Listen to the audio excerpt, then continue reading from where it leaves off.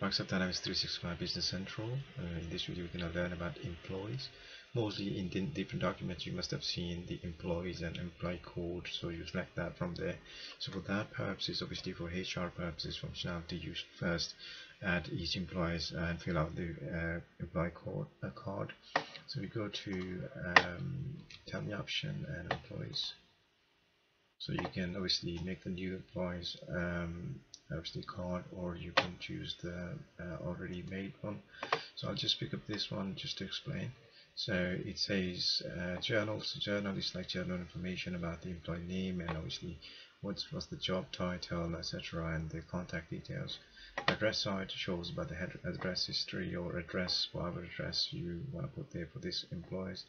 If you got any page number or private number or extensions, you can put it there. Administration side, which is important for a company, is employment date, when the employment started, while this customer started working for you. Status, whether it's active or inactive or terminated. If it's terminated, you gotta put the details there as well, when it was terminated. Inactive date, if you want to put, let's say, customer sick or not, you can put that there. You'll have to make these codes, obviously. If you click there, it will show you how many codes we got. So for causes of inactivity codes, you should have these codes. So it could be 5, 20, 10 for over a month, so it can't be sick or anything. Termination date, obviously when you select from there is terminated, so you put that termination date as well.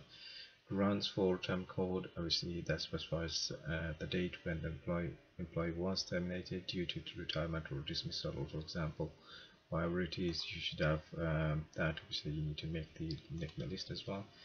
Employment contract code specifies the employment contract code for the employee. Statistic group code is it specifies the statistic group code to assign the employee for statistical purposes. Resource name, that shows obviously the resource number for the employees, and salesperson purchase code, that's the one we normally use and mostly people don't know where that comes from. And the personal side, date of birth, social security number, union code if this employee is part of the union, or payment side, obviously that's customer's payment side details. Most importantly, that employee posting group. So you should have enabled employee posting group as well.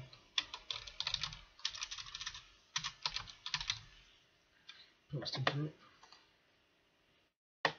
So I only got one here. So, but if you want to add another one, you can just go to the new employee posting group, and let's say you put AA and you put 30 or anything. You put the account from there. Sorry.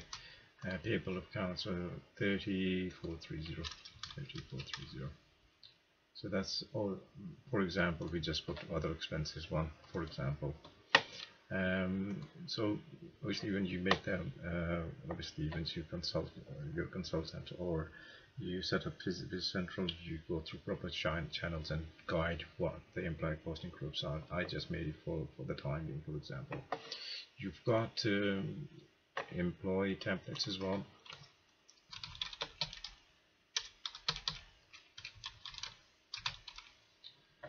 Just want to mention basics of that as well. So you got these two already made, so you can click it there. It will tell you what's that for.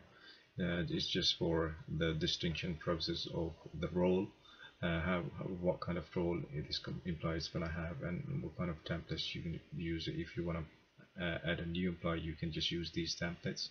So you can put the basic details for description, number series, and male or female, and then all the basic information. But we got administration and IT too at the moment. You can click new and you can make another one. So that's all done from the employee side. I just wanna go to the other side, which is this side, and I want to mention, if you want to take a photo of that, you can take a photo, import, export, or you can delete the photos from there. Another thing I want to mention is in journal, let's say if you want to pay to an employee, you select payment journal, and from there you can select obviously whichever journal you want to use, a cash or journal or payment bank reconciliation. So let's say if you got you pick up a payment and you want to make it to an employee, and account number, whichever account number is available for you, so you can do that. So let's say bank account, you want to choose bank account and you want to pay £50 to this employee. And you got further details obviously for normal as journal results. You want to pick up from there, you can do that. So after that, obviously you want to pay £50 to this employee for anything. If you, for example, he's purchased something for the company or expenses or anything, you can do that. Or you can choose different options from there for different purposes. Obviously, if you're making payment to the customer, or you want to refunding a customer, or paying a vendor, or credit memo, finance charge memo, or reminder, you can do that from here. So after that, just simply post it, and that will go to the ledger entries. So to see this payment where it's gone, so you have to go to the actual employee ledger entries, and that's totally different than normal ledger entries. And you can see we've entered this ledger entries £200 there, and you can see from there as well.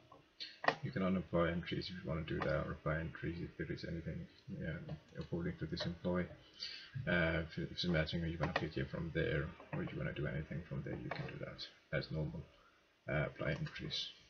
Okay, so hope you understand the video about employees, employee card, employee tablet, and employee posted group, or it paying to an employee through payment journals. Thanks for watching.